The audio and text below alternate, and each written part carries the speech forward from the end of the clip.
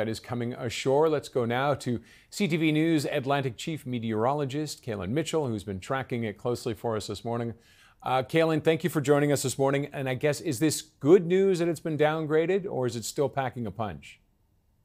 Thank you for joining me for this update on post-tropical storm Lee. Now, the winds around the center of Lee are still equivalent to a Category 1 hurricane, but it has been declared post-tropical because of change in the structure of the storm. It's larger, it's more asymmetrical. It is starting to develop weather fronts. It's about 100 kilometers away from the southwest of Nova Scotia, expected to make a landfall right around the boundary between Yarmouth and Shelburne County, fairly close to noon. It is closing that distance very quickly as it is moving northward at near 40 kilometers per hour. Here's the latest track on Lee, and you can see its approach by around noon towards the southwest of Nova Scotia. From there, as this strong post-tropical storm taking a path across the southwest of that province, moving over the Bay of Fundy, and then eventually over western parts of Prince Edward Island before entering the Gulf of St. Lawrence as we move through this weekend. Very large storm system, very widespread impacts when it comes to the wind and the rain.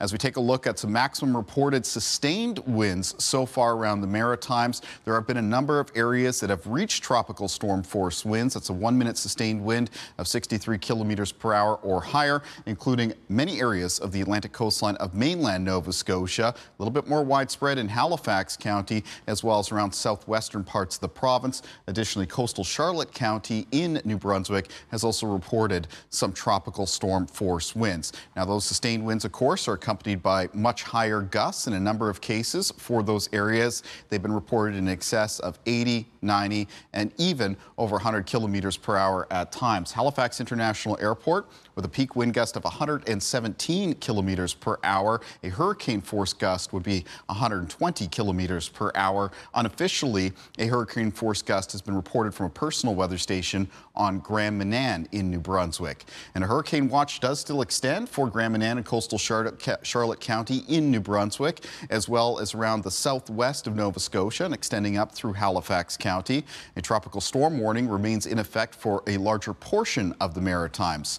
While the winds in the southwestern corner of Nova Scotia will ease as the center of the storm approaches by around this afternoon, generally speaking, the winds will be increasing in speed for many parts of the Maritimes for this afternoon, remaining very high into Saturday evening before gradual diminishment west to east Saturday night into Sunday morning. There'll be a further diminishment of the winds through the day on Sunday and into the start of next week. We also have bands of heavy rain that continue to move in.